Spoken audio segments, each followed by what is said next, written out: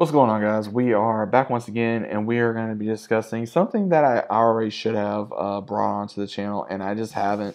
I finally got around to it, and again, what has taken me so long to not only watch it, but is Pokemon: The Ultimate Journeys Part 2. Now, this is going through Netflix. This is, it's already aired over in Japan. I may just go ahead and watch the rest of it in Japanese rather than English dub.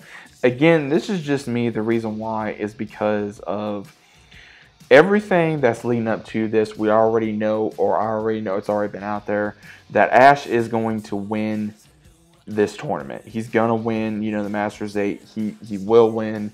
It's already been decided. But I think it's gonna mean more to me to see this more in English because, again, when I grew up watching with Pokemon as a kid, watching the English dub for so long. Again, I'm not against the Japanese, just watching Japanese subtitle if that is going to be, whether it be the sub or the dub.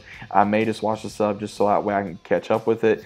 But either way, I think that it just means more to me because I'm going to be able to watch more and be able to enjoy it a little bit quicker, in my own opinion. But I think that this part 2 was rather interesting, the build up to the whole Masters 8, seeing fellow, characters that we hadn't seen in so long, and same thing of what they've been up to, what they're doing now, and pretty much everything of that nature. It's pretty much concluding what I feel like was the build up of Ash's collision, I guess you would say, with the groups that he's known for years. What he's been doing for this entire time, what have they been doing, and how's Ash going to meet these characters? And that's pretty much what we've been seeing for a while. And overall, like I said, I enjoyed it. There were some episodes that probably wasn't the best out of my opinion. Some was kind of boring. And again, every Pokemon, I would say, episode can either be amazing or can be boring depending on your own preference of it.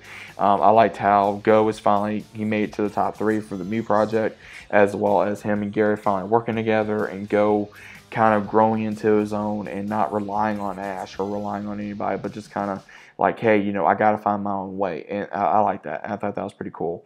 But overall, like I said, part 2 was rather interesting. I'm not going to go too much into it because for those of you who probably have already seen it, or for those of you that are currently watching it, or for even those of you that probably want to go just check it out at some point. But let me know what you guys think about part 2 down in the comments. And as always, I'll be seeing you guys on the very next one.